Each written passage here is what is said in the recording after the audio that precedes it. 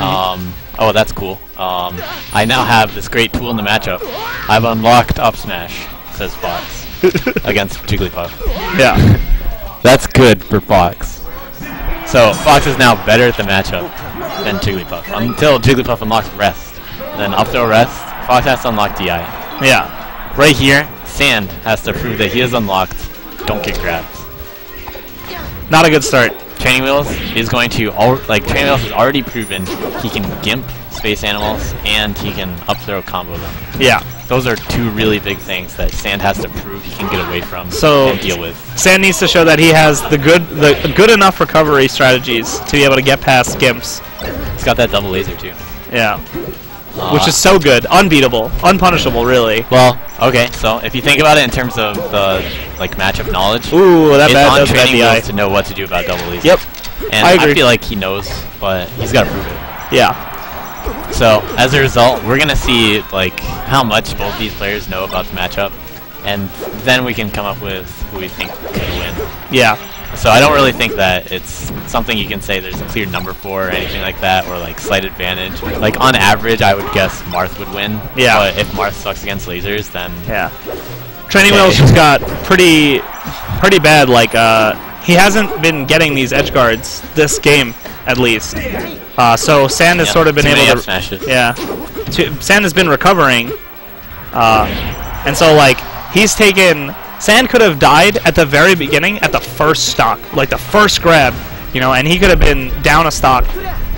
And instead, he wound up taking 2 stocks from a stock that he could have lost. Training Wheels a little early on the up air. Jab reset. I think those are super funny as Marth, because if you get the strong hit, it's actually too strong. Yeah. Reset. Ooh, standing too close and wasn't ready for the... Oh wow, the lingering hitbox of the F smash helping out Sand there. Training Wheels is also really close to jumping into that second down air.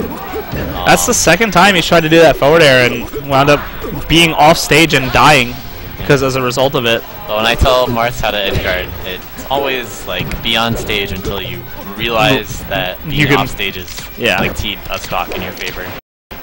So you can do a forward air, and then if it works, it probably works into down tilt or something. Gimps himself. Then you don't really have to worry about it. Yeah. We need Training Wheels if he wants to be able to win this set. He really needs to clean up his edge game. He can't be.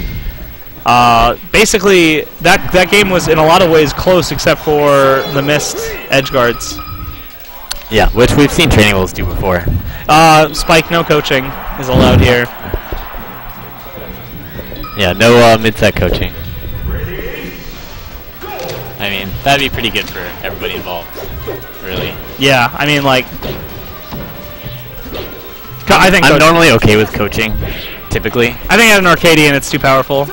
Yeah, because we already have people here that, oh well, yeah, here's all you need to do. Yeah. Here's the flowchart. Ooh. Sand laugh. A sad laugh. Actually, they're both laughing. They're just laughing in their unique ways. Definitely. Yeah. But Sand's looking really strong so far. Yeah. That was definitely a power play that he risked right there. Yeah. He's taking a lot of control on FD. Yeah. Training Wheels really isn't able to do anything about his Falco right now. Yeah, I mean, he just stood there and shield. He keeps shield, get up shield. Training Wheels did also lose a game to Pizza here. Interesting.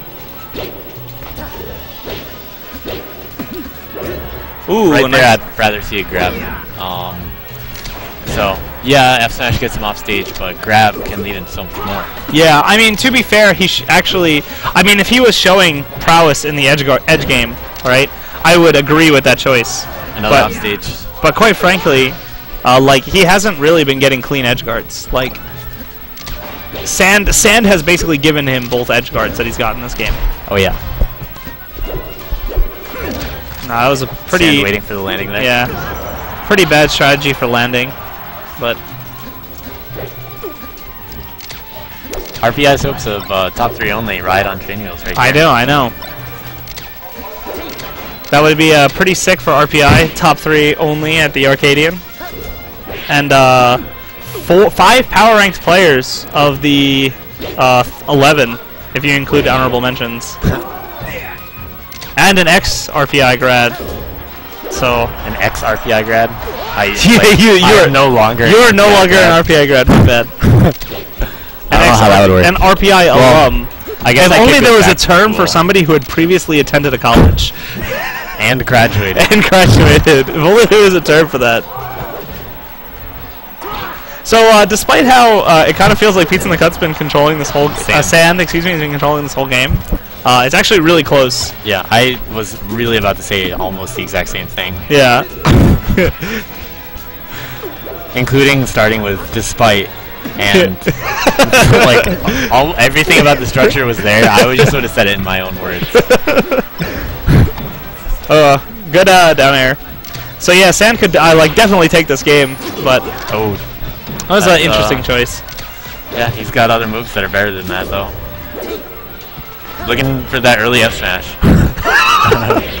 Ooh, he does have a double jump. Wow. Oh, wow, that was obviously planned. Obviously planned. Training Wheels cheeses the heck out of that game and takes that game. I think he wanted a down tilt, but... Or an up smash. Actually, he wanted a down smash because it covered the spot dodge. You're right. Training Wheels is going to do that next time. It worked once. Ooh, okay, he waited out the roll but didn't actually punish it, so like... What was the point of dash dancing there if you didn't actually have a game plan for when you baited something out? Yeah, well, the common thing that goes on right there, though, is he got the nair. And, like, I would already be thinking, wow, this is great. I know my opponent's not going to be able to tech or anything. Like, he won't have the option to tech. He's just going to be able to move when he hits the ground.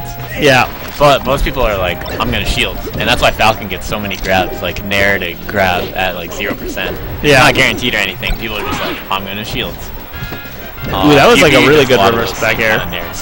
Yeah. Well, I think like low percent nairs are really good because like it sets up a situation where pretty much the player who got hit is in such a huge amount of disadvantage.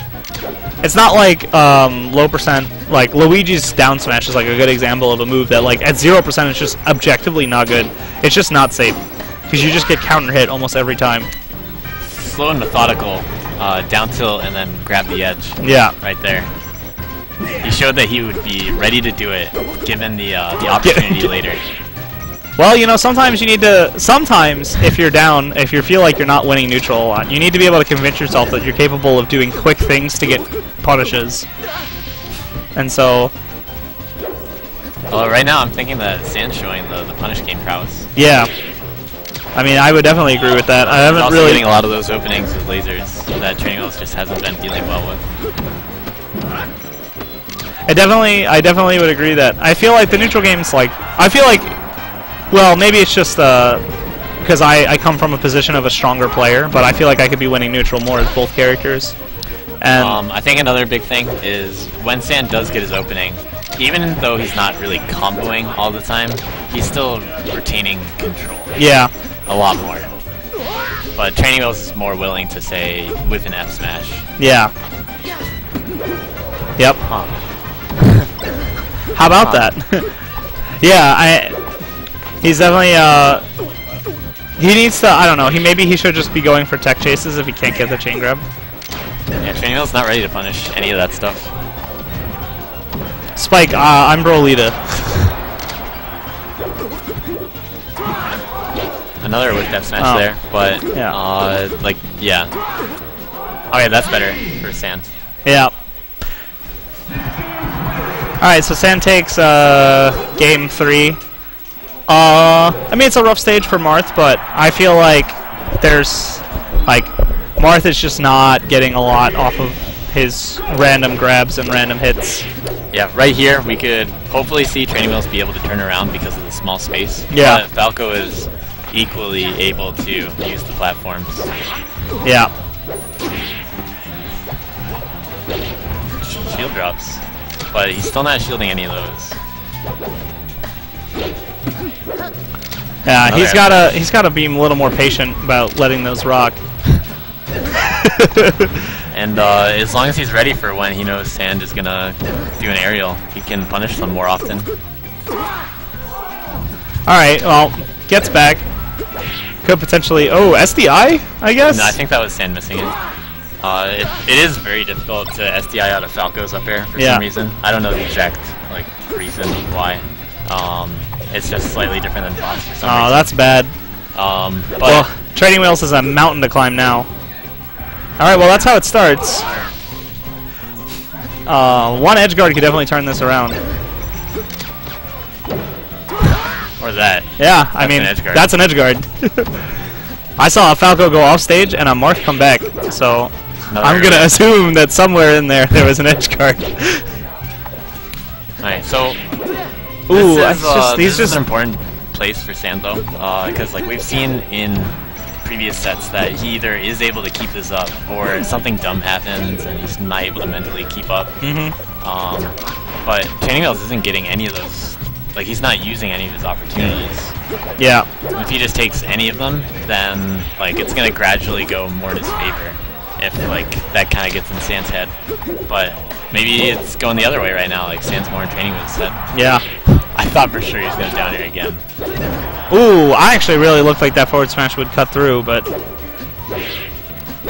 I don't think he has a double jump. Didn't wait for the tech. Yeah. Channel's looking like he needs to practice versus some Falcos. Yeah. Looking like his Falco punish game is not up to snuff. And he wanted to practice against floaties. Alright, well, it's still definitely in the realm of possibility. He doesn't know how to get off that platform, though. He just puts himself there in the platform. Yeah, and like he didn't have a strategy. Like, alright, well, there it is to Sand. Alright, good stuff, Sand. Taking a 3-1 over Training Wheels. And now we have pizza, right? Pizza in a cup.